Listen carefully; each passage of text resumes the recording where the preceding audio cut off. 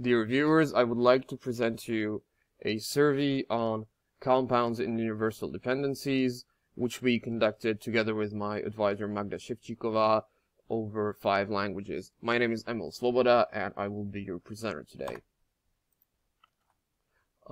First, I would like to introduce compounding both from the perspective of theoretical literature and how compounds have been handled in lexical resources. Then I will go over how compounds have been treated so far in universal dependencies, both in terms of how they're supposed to be annotated and how that plays out in practice. And finally, we would like to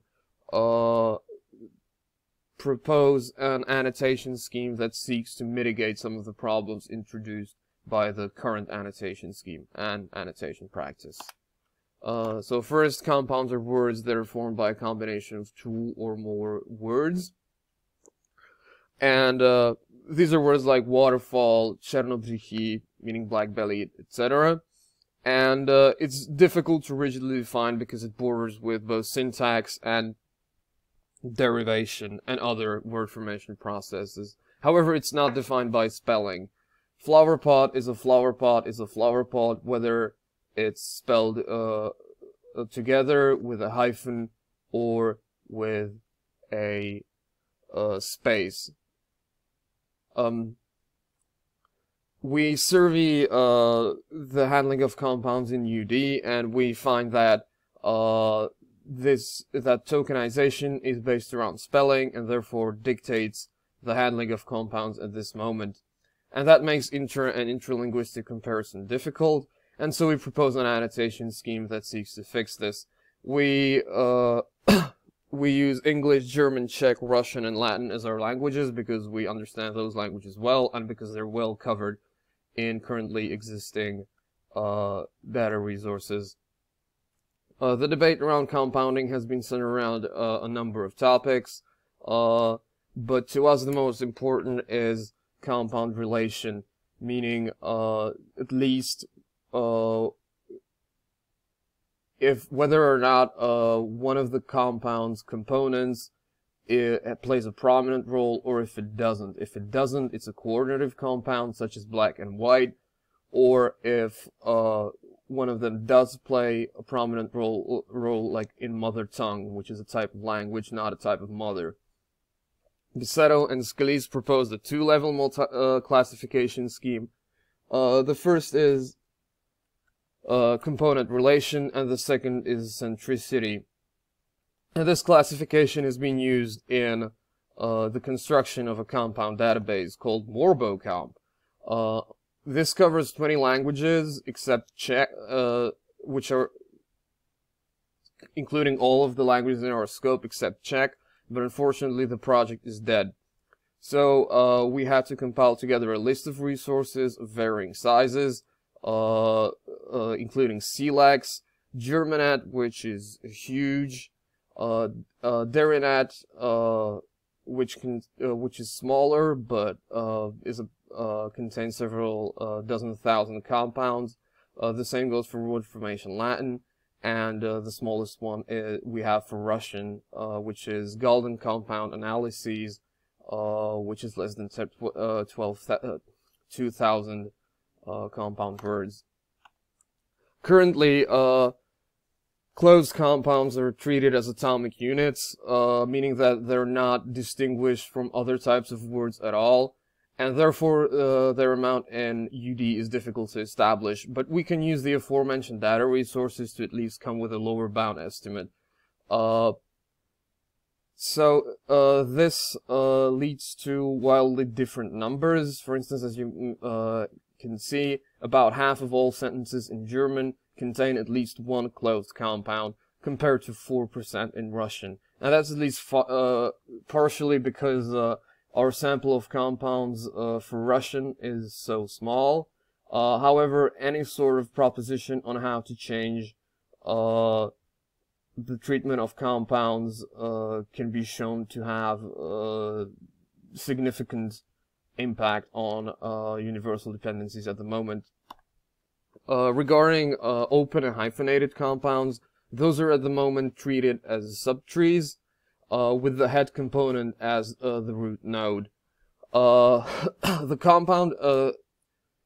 practice of using the compound relation differs significantly language from language. So we can see that in English, there 30% of all sentences in English tree banks contain at least one compound relation, which is in contrast to Latin or Czech, and we'll see why in a moment. The reason why the compound relation English is so common is because it's used for all noun dependencies, which in all the other languages usually is reserved for the n-mod relation. However, adjective and noun dependencies are given the adjective modifier dependency, and this holds even in cases where the syntactic structures are actually visually at least very similar. However, strangely enough, noun-adjective dependencies are also given the compound relation. In German, we sometimes see that the inflection of the first element, in this case altbekannt, well or long known, becomes a subtree when the first element is inflected, the longest known. And this is because this induces a spelling which contains a space. And so the structure is then broken down into two tokens. In Czech, the compound relation seems to be used only for certain types of numeral dependencies. And here we see also the fact that 20 000 and 20 000 both mean 20,000, and the two expressions just differ in on syntactic environment. And just because the Czech spelling convention tells us that 20 000 is spelled together, means that these are both handled very differently, and the inner structure is completely lost in the first case.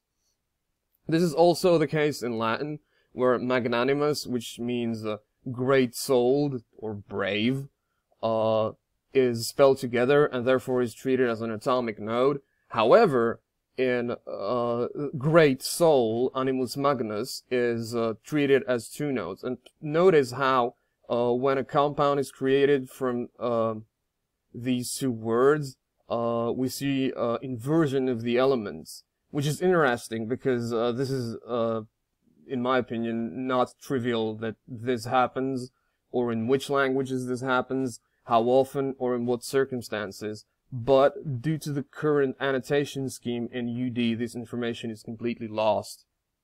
And this is also the case in Russian, where rukomoynik means wash basin, and it's traced back to myť ruky, which means to wash your hands. This information, in the first case, the hand element comes before the wash element, but in the second case is the other way around. And again, we're losing information as to when and why this inversion happens.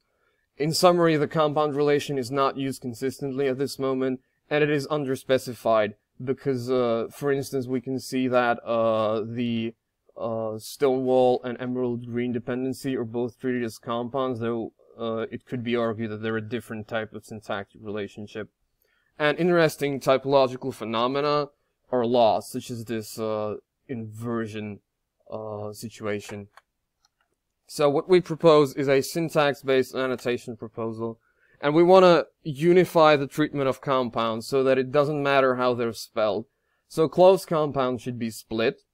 The constituents should be assigned a lemma, because when you split a compound on a morphological boundary, you sometimes get elements that aren't actually words.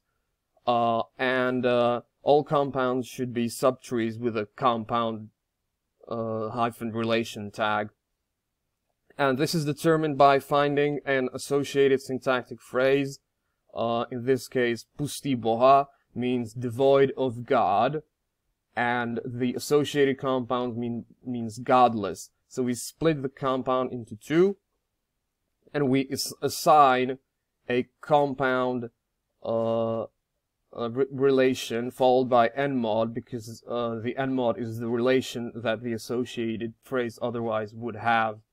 This allows us to distinguish the aforementioned conjunctive compounds from the compounds which do not have a prominent element, such as the case in Černobílý and Černý a bílý, which means black and white.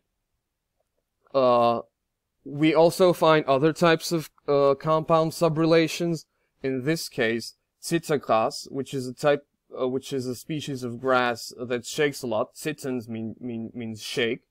We see that this is a subjective compound, actually, and it comes from the phrase gras zittert, the grass shakes, so it's shake grass.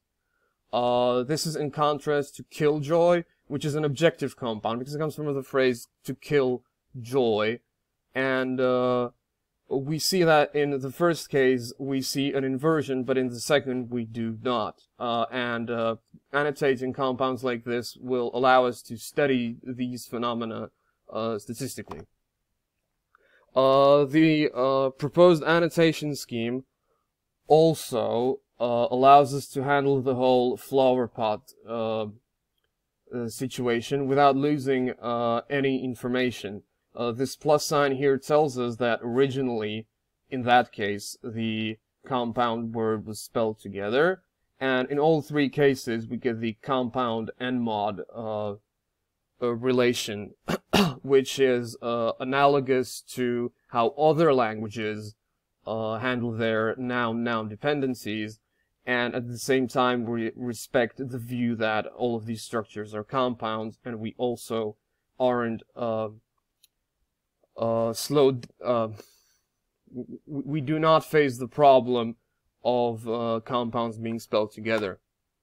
Now, practically implementing this this proposal is not necessarily easy, because closed compounds first need to be found. As I've already stated, they are not distinguished from other types of words at the moment. And as we've already seen so far, the estimates vary widely. So, the previously mentioned data sources do provide a starting point, but we need some way to be consistently able to find closed compounds. And there is actually a tool for that, developed by us, actually, called Parent, which provides both splitting and component lemmatization for Czech, and is currently being developed for the other languages as well. Finally, we need to assign syntactic relation labels, in other words, to give the compound's internal structure. And some data is available for that. Celex does list a bracketed structure of each of the compound's morphs. But so far we're proposing a pipeline where the parent tool is given the word Černobílý, black and white, and splits it into Černý and Bílý. Then this is given to a large language model, and we tell it to construct a phrase out of it, which I've tested for this particular two words, and it did return Černý a Bílý, and that this is input into UD pipe, which determines that Černý a Bílý are in fact connected by the conjunction relationship. And this allows us to build these structures. We have so far not implemented this, but we're working on it. In conclusion, we explore the current treatment of compounds and universal dependencies, be they open, hyphenated, or closed compounds. And we discovered that the way that this is done varies widely across languages. But we propose that this should be changed, and that compounds should be treated analogously to syntactic phrases, regardless of spelling. And also, we're currently implementing the proposed scheme into a functional pipeline. This is the list of references if anyone is interested, and I thank you very much for your attention.